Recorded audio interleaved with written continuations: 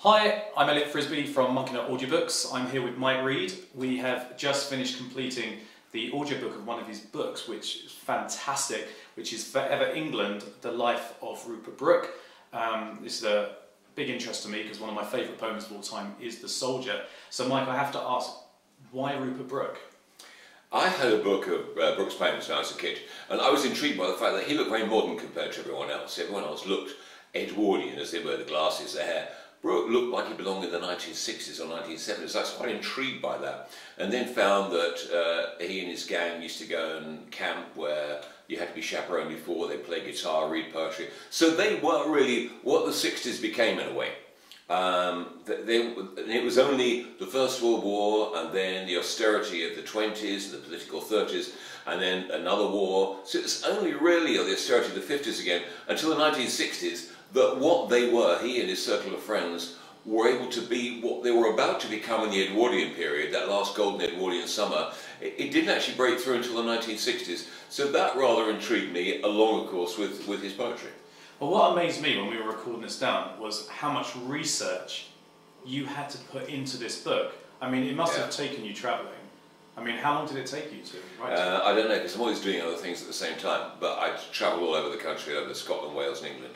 And it was great, because it's a bit like being a literary detective, and that's what I like. You know, you turn up somewhere and you sleuth around and you think, Eureka, I've got it, I found it out. And so you can write with first-hand experience. You're not like doing it with a sort of trellis hand, you know, a distant thing. You know, you've been there, you've seen it, you've actually touched it, you've walked in the footsteps, so you have a better feel of it, really. I think in writing poetry as well, it gives you some sort of aid into that. But it was a very complex character, and sometimes whenever you're writing about somebody, you feel that you're there with them, that you know them very, very well. You're part of the gang, you're walking with them, you're running with them. So I think that's something that you actually feel. You feel the person you're writing about has become a friend. Oh, that's that. Yeah, I can see that. But you must have, whenever you went on doing your research on the book itself, you must have some idea of what you're going to find. Did you ever go somewhere and just come away with something completely different that you wasn't expecting? Yeah, there are certain things. I mean, when I went to the house of Peter Ward, I only met 3 people on my travels that had met Brooke as young children, because he died in 1915. One of them was Peter Ward, a friend of Dudley Ward, to whom Brooke entrusted a lot of his letters and stuff to sort out some of the business that he didn't want his mother to know about. And Peter, the second time I went to see him, he brought down the box. He said, I've got a box in the attic somewhere. And he brought down a box full of photographs that Brooke took in the South Seas. I mean, hundreds and hundreds, all screwed up, but of course that was put on hold because of the war. And nobody worried about, let's go and get these photographs printed up and have a look at them. So they all lay in a box. And I got them all out, and there were so many of them, and I thought, I don't know why I'm getting them all out. And at the bottom were some sheets of paper. And one was a letter. And it was a letter exploring the fact that Brooke had had a child in the South Seas. And one thing led to another, and I talked to I actually hired a private detective in Tahiti to find some stuff out for me. You actually hired a... Yeah. Amazing. And I spoke at length with the daughter of Norman Hall. He was the producer of the original Mutiny on the Bounty with Charles Lawton. And she knew Brooke's daughter, so then through her I got a photograph. And through the Hastings family, Lord Hastings and what have you. So, yeah, there was a lot of research to find out and then get a photograph of Brooke's daughter as well. So it was exceptional. When you find something you think, hang on, wait a minute, I'm gonna venture into this and see. And in it, I tried to get hold of like our man in Tahiti, because I thought we must have a diplomat out there. He must have an ambassador. And I phoned the Foreign Office. They said, no, we don't have anyone out there. And I found the guy. And he said, I think they've forgotten about me. They don't realise I'm still here. I said, well, as long as they're still paying you, that's all right. Absolutely. Now, I got a few surprises in here, things I wasn't expecting to hear at all. For the people who are going to download this, and I strongly recommend it, because it really is a fantastic book. I concur. What can people expect from Forever England? I think you get probably that balanced view, say that after his death he was eulogised. Everyone sung his praises. He was the first soldier poet since Philip Sidney in the 1500s.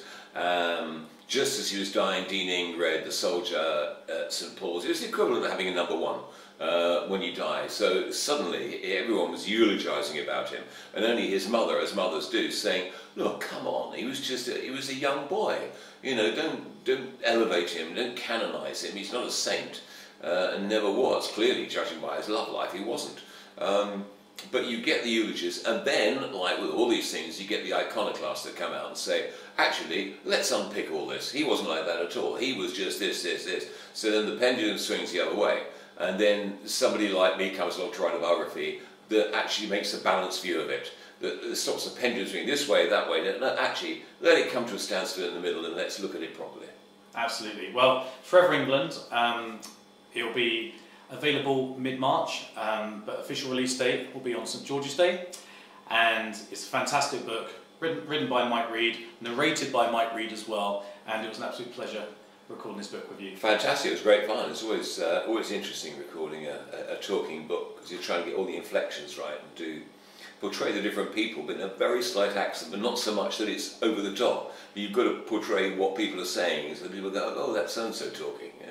He's given you a little insight on how he's read the book there, but he did absolutely superbly, as you always do. So that's Forever England, The Life of Rupert Brooke, released by Monkeynut Audiobooks on St George's Day. I can't recommend it highly enough, to be honest. It's an impartial, unbiased view. Absolutely. Go and get it. Hi, it's me again. I was just packing away, and I was having a chat with Mike here before he shoots off and plays tennis, and he said something really quite interesting, which I just wanted to share with you, about the book which Rupert Brooke had with him on the day he died, and also I'll just mention the word hair, and if you wouldn't mind just sharing that, I think it's interesting. Yeah, when we were reading it, I was mentioning that Brooke took one book with him to Gallipoli. He and his friends were known as the Latin table on board the ship, because they were all extremely bright lads. And he took Charles Eliot's Turkey in Europe, because obviously he wanted to read about the state of things, the Balkans, how things were shaping up, because they were going to be part of it, they were part of making history. So the only book that he took with him is the only book that he signed with his rank on, was Sub-Lieutenant Rupert Brooke, February 1915. The only one? Yeah, so it's the only book he signed as Sub-Lieutenant Rupert Brooke. And he had it with him when he died, and I have the book, I have that actual book. Can I ask how you acquired it? Yeah, it was brought to my attention by a bookseller in London, and I think an American university were trying to get hold of it as well. And I thought, oh, everything goes to America and then you can't get at it. And I sort of foolishly, I think I probably telephoned my bank manager, what I was going to do, and he said, nothing to do with me, Governor. So anyway, I bought it. And at an auction, where I went with Robin Calvin, who owned the orchard where Brooke lived for quite a few years, Robin and I bid on various things, and he bought a diary and I bought some other stuff and what have you. And in the package that I got was a little brown leather case that opened up, and there's a gold rim inside with glass in the middle, and Rupert Brooke's hair, lock of Rupert Brooke's hair, the only earthly remains. I think Eddie Marsh had it on his desk, and it says RB, and it's engraved RB on the inside as well. So, can I ask, without going into too much detail, excuse me, is this the same hair that is made reference in the book? Yes. Yeah. That's remarkable. Yeah. In the last couple of chapters, that I think that's amazing that you've got that. Yeah. Well, I mean, Eddie Marsh, who was sort of Churchill's right-hand man really when he was the Admiralty, went out to Brooke's mother, and they were going through stuff, and there was this lock of hair. So he obviously had it put in this little glass case, in a leather case, and had it on his desk as a reminder of Brooke. So I think his secretary or his PA had it and then let it go, and it turned up, and I have it along with the book. That is amazing. Yeah. That genuinely is amazing. Yeah. Oh, thanks for sharing that, Mike. Right, I'm going to let you go now, and you can go and play some tennis. Thank you very much. So that's Forever England. It'll be available mid-March, but official release date will be on St George's Day.